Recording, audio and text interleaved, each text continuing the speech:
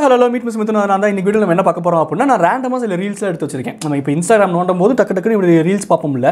அந்த மாதிரி ரேண்டமா வந்த ஒரு ரீல்ஸ் ஒரு 4-5 ரீல்ஸ் எடுத்து வச்சிருக்கேன். அந்த ரேண்டம் ரீல்ஸ் தான் நம்ம ரியாக்ட் பண்ண போறோம். இந்த ரேண்டம் ரீல்ஸ்ல யார் வருவா? ஆனா ஸ்பெஷலா இதுல ஒரு ஸ்பெஷல் அப்பியரன்ஸ் ஒரு அக்கா இருக்காங்க. அது கெஸ்ட் ரோல். அது அடுத்த ரீல்ஸ்ல வருவாங்க. சோ அந்த ரேண்டம் ரீல்ஸ் இப்போ நம்ம பார்க்க போறோம். ஓகேவா? வாங்க வீடியோ பார்க்க போலாம். If speaking double meaning was a subject. double meaning பேசுறது ஒரு சப்ஜெக்ட்டா இருந்துச்சுனா Me and my friends 100% A grade A plus 100 out of 100 double meaning பேசுறது அதான் பொண்ணுங்க நிறைய டபுள் மீனிங்லாம் பேசுவீங்க போல உங்கள் கேங்குள்ளே எனக்கெல்லாம் அவ்வளோ சீக்கிரத்தில் டபுள் மீனிங் ஜோக்ஸ் வராதுங்க டபுள் மீனிங்கை புரிஞ்சுக்க கூட எனக்கு தெரியாது சர்க்காஸ்டிக்காக கூட எனக்கு பேச தெரியாது நிஜமாக தான் சொல்கிறேன் நானே புதுசாக நீங்கள் வந்திருந்தீங்கன்னா நம்புங்க என்னோடய பழைய சப்ஸ்கிரைபர்ஸ்க்கு சோழர் பரம்பரையில் ஒரு டபுள் மீனிங் மன்னன் அப்படிங்கிற மாதிரி என்னை பற்றி தெரியும்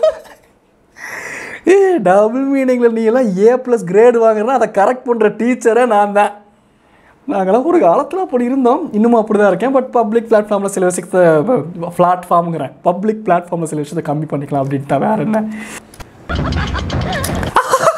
அப்படின்னு பாவாடையை தூக்கி காற்று உள்ளே போனதுக்கெல்லாமல் குழுன்னு ஆகி சந்தோஷமாக போட்டு சிரிக்கிற சின்ன சின்ன விஷயங்களுக்கு சிரிப்பு வரக்கூடிய அந்த மனசு தான் குழந்தைங்கிறது வந்துதான் ஆகணும் அக்கா கொத்தமல்லி கொசுறு கொடுக்க மறந்துட்டாருன்னு சொல்லிட்டு எங்கள் அம்மா என்னை திட்டி போடலையே அடிச்சு கொத்தமல்லி வாங்கிட்டு சொன்னாருங்கக்கா நீ என்னக்கா ஒரு ஓரமாக இருந்து இந்த மிரட்டிட்டு இருக்க இப்படிலாம் இருக்கிறனால தான் வெளியே போகிறக்கே பயமாக இருக்குது எனக்கெல்லாம் இங்கே பாருங்க பக்கத்தில் அந்த பையன் அவர் வந்து கொஞ்சம் அந்த கேரக்டருக்காக இப்படி காலை பெண்ட் பண்ணி நடக்கிறது சரி நீ எதுக்கு இப்போ நொண்டி ஆடிக்கிட்டு இருக்க நடு ரோட்டில்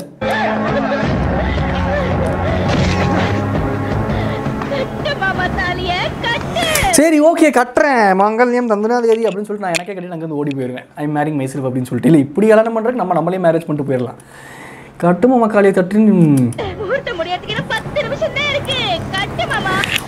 தாலி செய்கிற ஆளா நீக்கா முகூர்த்தம் முடிய 10 நிமிஷம் தான் இருக்குது மாப்பிள்ளை கிட்ட சொல்கிறேன் நீ தாலியை கட்டு அப்படின்னு சொல்லிட்டு பொண்ணு எங்கேயே இருக்க மாட்டேங்குது தாலி செய்கிற ஆளுக்கு எதுக்கு பின்னாடி 4 பாடி கார்டு அதுவும் பாடியே இல்லாத பாடி கார்டு 4 பேர் முதல்ல பொம்பளையா ரெடி அக்கா பொம்பளை இப்போ சொன்னாங்களா உங்ககிட்ட இல்லை கேட்குறேன் நான் சும்மா இந்த ஜெண்டர் பயாஸை வச்சு எதுவுமே சொல்லாதீங்க இன்றைக்கெலாம் 1 2 எத்தனை ஜெண்டர் இருக்குதுன்னு யாருக்குமே தெரியாது அது சொல்கிறேன் நான் அந்த மாதிரி அக்காவா அதுக்காக நீங்கள் அக்காவை அப்படி பண்ணாதீங்க அப்படி சொல்கிறேன் வேற ஒன்றும் இல்லை அதுக்கப்புறம் இதுக்கு ஆசைப்படு ஏன் பொம்பளையாக மாறினாதான் தாலிக்கு ஆசைப்படணுமா இது என்னடா வம்பா இருக்குது இல்லை நான் கேட்குறேன் பொம்பளையாக இருந்தால் நீ இப்படி பண்ணு பொம்பளையாக இருந்தால் நீ இது பண்ணு பொம்பளையாக இருந்தால் அது இன்னும் அப்படியா இருக்குது அதெல்லாம் கொஞ்சம் பிரேக் பண்ணலாமே அப்படி சொல்ல வந்தேன் இப்போ ஹீ வெட்ஸ் ஹர் அப்படிங்கிறது பதிலாக ஷீ வெட்ஸ் ஹிம் அப்படின்னு கூட இருக்கலாமே அப்படி சொல்ல வந்தேன் அவ்வளோதான் வேற ஒன்றும் இல்லை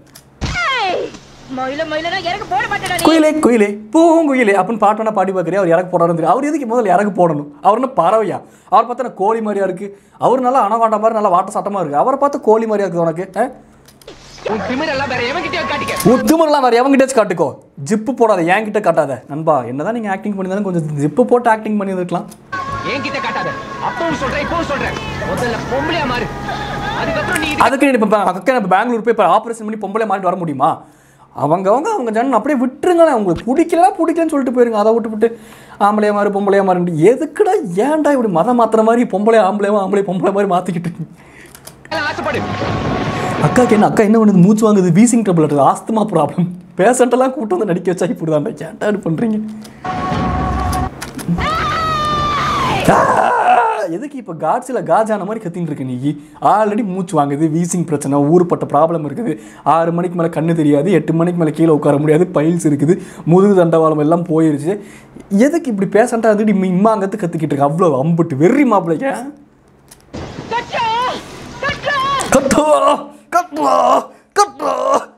இப்படி முக்கிக்கிட்டே இருந்தா அப்படின்னா இப்போ என்ன ஆக போகுதுன்னு பின்னாடி வேற 4 பசங்க ஒன்று நம்பி நிற்கிறான் முக்காதக்கா அவனுங்க வாழ்க்கை பாவம் பொறப்புல தாண்டா நான் பொம்பளை வளர ஆம்பளை மாறிட்டேன்டா அப்படிங்கிறாக்கா என்னக்கா சொல்ல வரேன் ஒன்றும் புரியல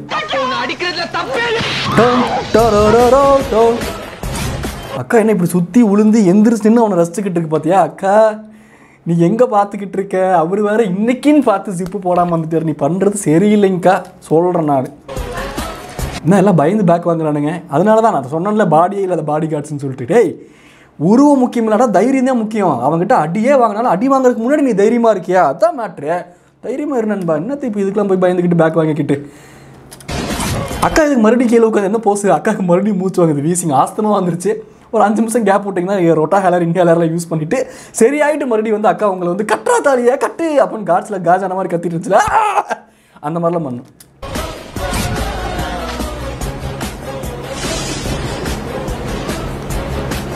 காப்பு இந்த கையில் இருக்குங்க ஐயா, இந்த கையை இப்படி பண்ணுங்க ஐயா. வாட்ச் எதுக்கு இப்படி பண்ண போகிறீங்க? வாட்ச் தான் நல்லா டைட்டாக காட்டியிருக்குதே. வெள்ளை கலர் வாட்சா, நல்லா இருக்குல்ல. அவ்வளோதான், அது முடிஞ்சு போச்சு. நீங்கள் பார்த்தீங்க நம்ம அக்காவோட ரீல்ஸ், அதுவும் ரேண்டமாக தான் வந்துச்சு, அதையும் டவுன்லோட் பண்ணு. இது என்னது, என்ன ஒரு லவுடா சாமி. வேதனை நிலவுக்கு தெரிந்து நிலவுக்கும் ஜோடி இல்லை. நண்பா, ஐ கேன் ஃபீல் யூ. நீ நிற்கிற இடத்துல நான் நின்றுருக்கேன், இன்னும் நின்றுட்டு தான் இருக்கேன். தெருநாய்க்களை யாருமே மதிக்க மாட்டாங்க நண்பா. பங்களா நாய் தான் எல்லாமே மதிப்பாங்க. பின்னாடி ஒரு பங்களா நாய் போகுது பாரு, கண்டுக்காமல். அந்த பங்களா நாய் தான் இந்த பங்களா நாய் மதிக்கும்.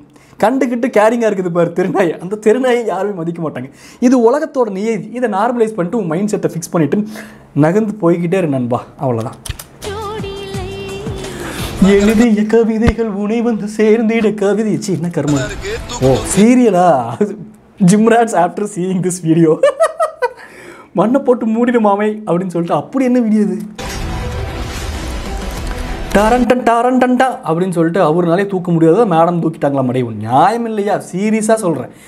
இது வந்து இப்போ பொண்ணுங்களாம் ஜிம்முக்கே போகக்கூடாது, பொண்ணுங்களாம் வந்து சமையல் கட்டிலே இருங்க அப்படின்னு சொன்னாதான் நீங்கள் வந்து என்ன அப்படின்னு நீங்கள் யோசிக்கணும். ஆனால் நியாயமான விஷயத்தை இது நியாயமாக இப்படி தான் இருக்கும். தூக்க முடியாதுன்னா தூக்க முடியாது தான். அதுக்கு நீங்கள் உள்ளுக்குள்ளே ஜென்டரை கொண்டு வரணும்னு அவசியம் இல்லை.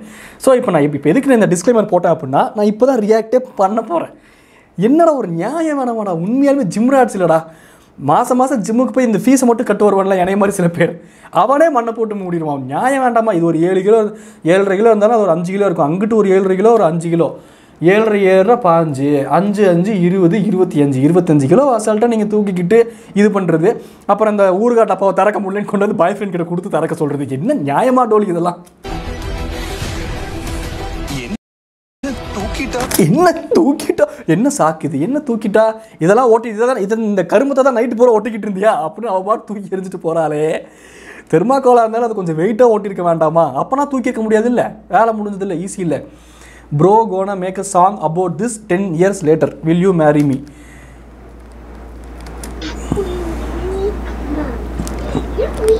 Jeez, you're mean. அவன் என்னடா மீனாக இருக்கா? அது அவளோட ப்ரைவசி. நீ இப்போ அவளை லவ் பண்ணுறீல்ல, அவள் வந்து அனாயங்கா ஃபீல் பண்ணாளா? நீ எல்லாம் நீ லவ் பண்ணுறியா, எதுக்கு என்ன லவ் அப்படின்னு ஃபீல் பண்ணாளா? அப்போ லவ் வேண்டான்னு ஒரு புள்ள சொல்லும் போது, டேய் அது இன்னும் எல்கேஜி கூட போகலடா, அதுக்கெலாம் அட்வைஸ் பண்ணுறியாடா மிதுன்? பரவாயில்ல பண்ணுவா, அவ்வளோதான். 28 தாண்டி பூமர் தான். ஒரு பொண்ணு வேண்டாங்கும் போது அதையும் தானே ரெஸ்பெக்ட் பண்ணணும். அது அவளோட personal privacy, private free feeling தானே அது. ப்ரைவேட்டுங்கிற ப்ரைவசி ஃபீலிங் தானே அது. த்ரோஸ் ஹேண்ட்மேடு அந்த பொக்கே வாட்டுருக்குது, அதாவது கீழே தூக்கி போட்டுட்டு அவன் பாட்டு கிளம்புறான் வேகமாக. சாரி அந்த பொண்ணு அவள் தான் she's a proper gentle women. Bro கோன make song about this 10 years later அப்படின்னா ப்ரோ வந்து இதுக்காக பாட்டு பாடி அந்த பொண்ணே தப்பு தான், பொம்பளைங்க காதலை தான் நம்பி விடாதே அப்படின்லாம் பாடிட்டு இருந்தார் அப்படின்னா ப்ரோ மேலே தான் தப்பு. ஒரு பொண்ணோட ப்ரைவசி ரெஸ்பெக்ட் பண்ணுங்களேடா. அவளுக்கு பிடிக்கலன்னா பிடிக்கல. அதே மாதிரி தான் பசங்களுக்கு ஒரு பொண்ணு ப்ரப்போஸ் பண்ணி பிடிக்கலன்னா பிடிக்கல, அது வேண்டாம்னா வேண்டாம், அவ்வளோதான். அது அவனுக்கு நிறைய பர்சனல் எக்ஸ்பீரியன்ஸ் அவங்க நடந்திருக்கும், அது மூலமாக பர்சனல் எக்ஸ்பெக்டேஷன்ஸ் இருக்கலாம். அதனால் அவங்களுக்குன்னு ஒரு டெசிஷன் இருக்கும், அதெல்லாம் ரெஸ்பெக்ட் பண்ணிட்டு போகணும்ல. நம்ம பெரிய புளுத்தி நினச்சிக்கிறது நம்மளை ஒருத்தி ரிஜெக்ட் பண்ணுறோம்ல, அம்மா அப்படி போயிடுது. நம்ம என்ன யாரா நீங்கள்லாம்? அவ்வளோதான். இதான் 90s கிட்டுக்கும் ஒரு 2K கிட்டுக்கும் உள்ள வித்தியாசம். 8 வயசில் அவன் என்ன பண்ணான்னு பார்த்தீங்களே, நாங்கள் 8 வயசில் என்ன பண்ணோம்? பாவம் பிரசாந்த் 8 வயசில் மாம் போட்டுன்னு சொல்கிறதுல ஒரு பெருமையாக நண்பா. என்ன 7-8 வருஷமாக நான் அடக்கி வச்சுக்கிட்டு இருந்தியா? அது என்ன வயிறா இல்லை பலூனா அடக்கி வைக்கிறதுக்கு? மாம் போடுறதெல்லாம் நார்மலைஸ் பண்ணுங்கடா, எல்லாரும் போடுறது தானே. என்ன இப்போ கேக் எடுத்து அங்கே வச்சு கேக்கு மேலே உட்காந்து நீ வாய் வழியாக சாப்பிட சொன்னா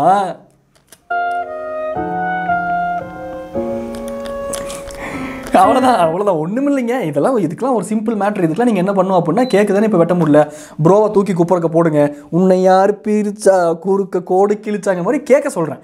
கேக்கை வெட்டிடுங்க, அவ்வளோதான். வெட்டிட வேண்டியது தானே, வெட்டி அப்புறம் சாப்பிட வேண்டியது தானே. கடவை போய் சொல்லிட்டு கிளம்புறது நாங்கள் மீட் மிஸ் மித்தன். இன்றைக்கி ஏதாச்சும் கேள்வி உங்ககிட்ட கேட்கலாம்னா என்ன கேள்வி கேட்குறது? Double meaning was a joke, I would A+ 100 மார்க்ஸாக வாங்கக்கூடிய கேர்ள்ஸ் நிறைய பேர் இருக்கீங்க. அதனால் டபுள் மீனிங் வச்சு ஏதாச்சும் கொஸ்டின்ஸ் கேட்கலாமா? வேண்டாம். எனக்குள்ள வேதனை நிலவுக்கு தெரிந்திடும். உங்களுக்கு பிடிச்ச லவ் ஃபெயிலியர் சாங் என்ன அப்படிங்கிறத கீழே கமெண்ட் பண்ணுங்கள். இது லவ் ஃபெயிலியர் சாங் இல்லை, பட் அஃப்கோர்ஸ் ஒருத்தன் ஒரு அன்புக்காக இயங்கும் போது எப்படி இருக்கும் அப்படிங்கிறத போர்ட்ரே பண்ணக்கூடிய ஒரு சாங். அந்த மாதிரி உங்களுக்கு பிடிச்ச லவ் ஃபெயிலியர் சாங் அதுன்ட்டு கீழே கமெண்ட் பண்ணுங்கள். எனக்கு பிடிச்ச லவ் ஃபெயிலியர் சாங் அப்படின்னா நான் ஒரு 90s கிட்ட என்ன சொல்ல போகிறேன், எம்மா எம்மா காதல் பொண்ணும்மா அது சொல்லலாம். அப்புறம் குடகு மலை காற்றில் வரும் பாட்டு கேட்குதா என் பைங்கிலி அது சொல்லலாம். தேனே தென்பாண்டி மீனே இசை தேனே அந்த பாட்டு சொல்லலாம். அப்புறம் சிந்தாமரே, அப்புறம் காவேரியா காணல் நீரா பெண்மை என்ன உண்மை நிலாவேவா அந்த பாட்டு சொல்லலாம். அப்புறம் இந்த பாட்டு செம்மையாக இருக்குமே, நானே கேட்டு ரொம்ப நாள் ஆச்சு. இரவெங்க தீவாய் நாமை சூழுதே 96 படத்தில் அது ஒரு அண்டர்ரேட்டட் ஜெம். அந்த பாட்டு எனக்கு ரொம்ப பிடிக்கும். நிறைய சொல்லலாம். உங்களோட ஃபேவரட் படம் அப்படின்னு கேள்வி கமெண்ட் பண்ண. பை.